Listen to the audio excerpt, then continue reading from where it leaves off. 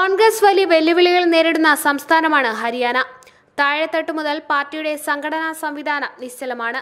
മുൻ മുഖ്യമന്ത്രി ഭൂപേന്ദ്ര സിംഗ് ഹൂഡയും ഹരിയാന കോൺഗ്രസ് അധ്യക്ഷൻ അശോക് തൻവാറും തമ്മിലുള്ള ഭിന്നതയിൽ ചെറുവിരൽ അനക്കാത്ത ദേശീയ നേതൃത്വത്തോട് കോൺഗ്രസിൽ തന്നെ വൻ അമർഷമാണ് പുകയുന്നത്. എല്ലാ കണ്ണുകളും ഇന്ന് ഞായറാഴ്ച ഭൂപേന്ദ്ര സിംഗ് ഹൂഡ എന്ന ഹരിയാന കോൺഗ്രസിലെ അധികായൻ തന്റെ ശക്തി കേന്ദ്രമായ റോത്തക്കിൽ വിളിച്ചു ചേർത്ത റാലിയിലാണ്. ഞായറാഴ്ച ഹൂഡയെ തന്റെ പുതിയ പാർട്ടി പ്രഖ്യാപിക്കുമെന്ന അഭ്യൂഹങ്ങൾ ഉയർന്നതോടെ രാഷ്ട്രീയ കക്ഷികളും ആകാംക്ഷയിലാണ്.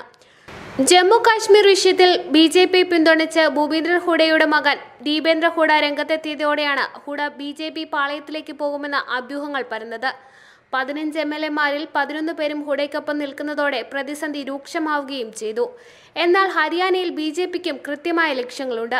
നല്ല ആളുകൾക്ക് BJPയിൽ ഇടമുണ്ടാകും. അവരെ പാർട്ടി ബഹുമാനിക്കുകയും ചെയ്യുമെന്ന് ഹരിയാനയിലെ റാലിയിൽ അമിത്ഷാ പ്രസംഗിച്ചത് ഈ സാഹചര്യങ്ങൾ മുന്നിൽ കണ്ടാണെന്നും പ്രചാരണമുണ്ട്. എന്നാൽ ഹൂഡയെ കോൺഗ്രസ് വിടില്ലെന്ന് തന്നെയാണ് നേതൃത്വത്തിന്റെ കണക്കുകൂട്ട്. വിവിധ കേസുകളിൽ CBI അന്വേഷണം നേരിടുന്ന ഹൂഡയെ ഈ സാഹചര്യത്തിൽ കോൺഗ്രസിനെ കൈവിടില്ലെന്നാണ് പ്രതീക്ഷയെന്ന് മുതിർന്ന നേതാക്കൾ പ്രതികരിക്കുകയും ചെയ്തു. BJPക്കുള്ള ശക്തമായ മറുപടിയാണ് പരിവർത്തൻ എന്ന ലക്ഷ്യവുമായി ഹൂഡയെ നടത്തുന്ന റാലിയെന്നാണ് വിശദീകരണമെങ്കിലും പാർട്ടിയുമായുള്ള വിലപേശലായി ഹൂഡയുടെ റാലിയെ കാണുന്നവരുമുണ്ട്. സംസ്ഥാനത്തെ കോൺഗ്രസ് MLA-മാരിൽ ഭൂരിഭാഗം പേരും ഹൂഡയ്ക്കൊപ്പമാണെന്നും അതിനാൽ തന്നെ ഹൂഡയ്ക്ക് മുന്നിൽ ദേശീയ നേതൃത്വത്തിന് മുട്ടുമടക്കേണ്ടി വരുമെന്നും രാഷ്ട്രീയ നിരീക്ഷകരും ചൂണ്ടിക്കാട്ടുന്നു.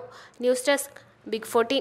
Think beautiful with Aura Gold near Kalyan Silks, New Bus Stand, Kasaragod.